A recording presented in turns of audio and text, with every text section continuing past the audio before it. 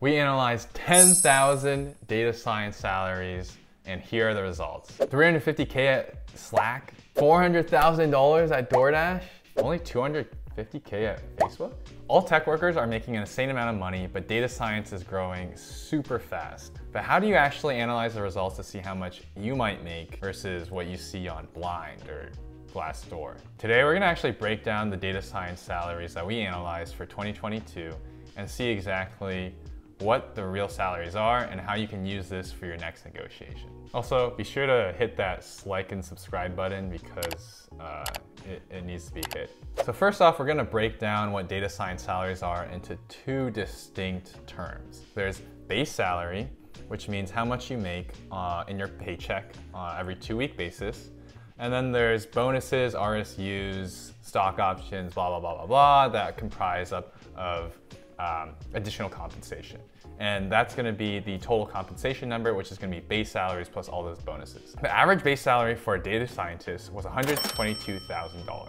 But if we actually look at the total compensation, that number goes up to $212,000 per year. So how do we break down this number, and does that mean that that's the number for you? I wanna add a caveat right now, first off, on the total compensation number, because I think this number is the one that people get wrong the most. And I'd say that the number is kind of misleading because of how the stock market has been treated in the past few years. For example, in this video, when I talk about how much I made over my career as a data scientist, I talked about how I worked at Nextdoor and I got $30,000 in stock options when I started as a data scientist in 2018. So Nextdoor actually IPO'd last year in 2021, and my stock option valuation at that point after IPO'd immediately hit around $90,000 because the stock went to $15 per share in its first day.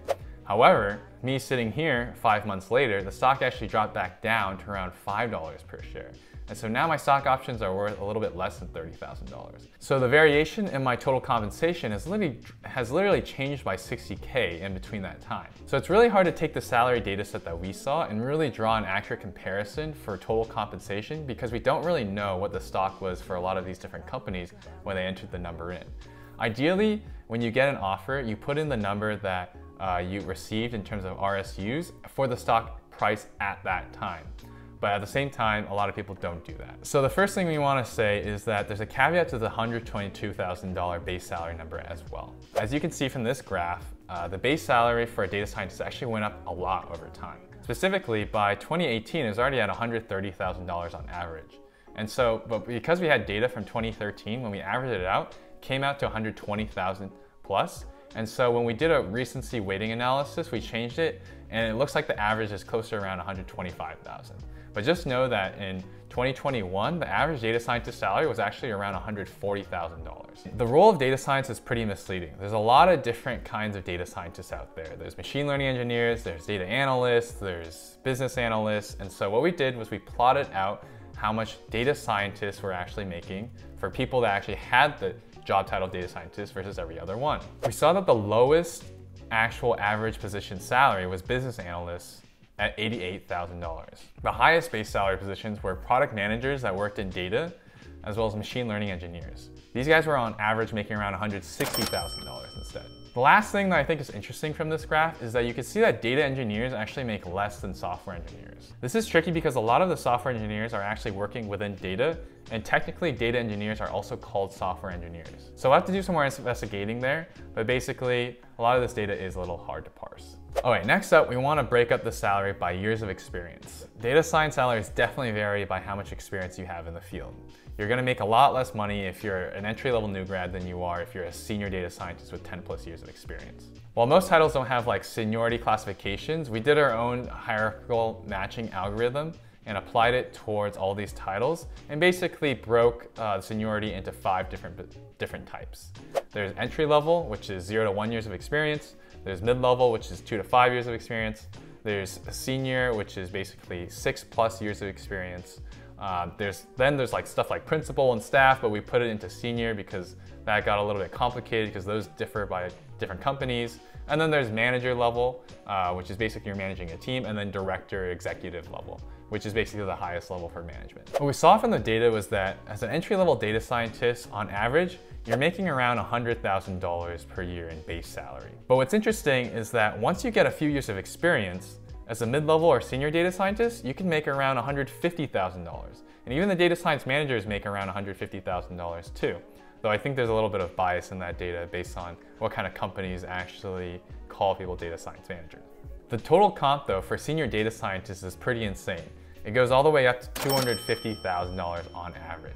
This suggests that a lot of the time senior data scientists that actually have that 10 to 15 years of experience can make a lot of money on the high end. You can expect that senior data scientists that have that experience are kind of that 10xer attitude towards the way that Silicon Valley has towards engineers. And so they're doing a lot more impact work, and they're probably working on either really advanced machine learning models or specifically have a lot of sway in terms of at big and small companies. Now, analyzing data science salaries by location, we first looked at the top 10 cities that paid the data scientists the most. It's no surprise that San Francisco and Seattle rounded off at the top with salaries of up to $130,000 to $150,000 on average in base salary.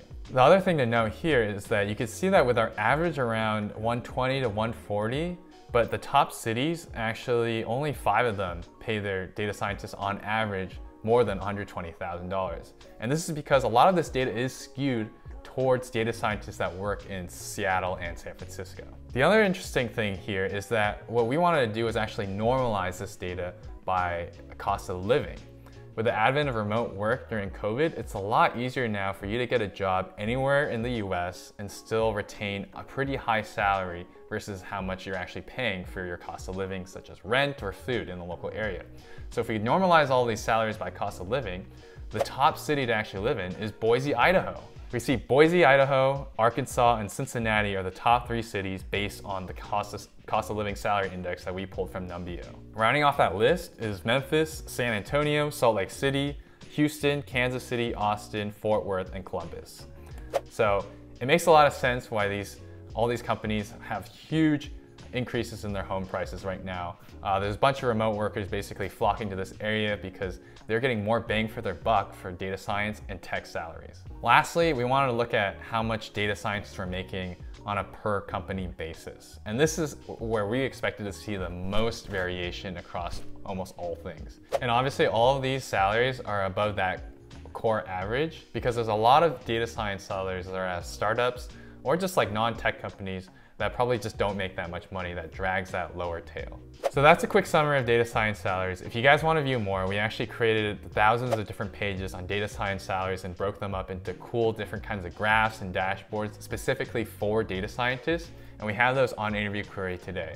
So just go through there, you can browse through, and let me know in the comments if there's any kind of features or any kind of salary data points that surprised you in this video. Our goal is to make more of this data transparent and actually insightful for you as a data scientist to understand for your next negotiation. So you'd be able to drill down into very specifically how many years of experience you have, which city that you're going to work in, and what company that you're going for to understand exactly how much you should negotiate for your next paycheck. Additionally, if there's any feature requests or any things in the graph that are kind of weird, please let me know. A lot of the data points are a little bit sparse and we're trying to improve this. And so specifically, our goal is to make these data science dashboards specifically for data scientists that want to check out different kinds of graphs or visualizations. And so let me know in the comments what you guys think. Thanks for watching and be sure to like and subscribe. Bye.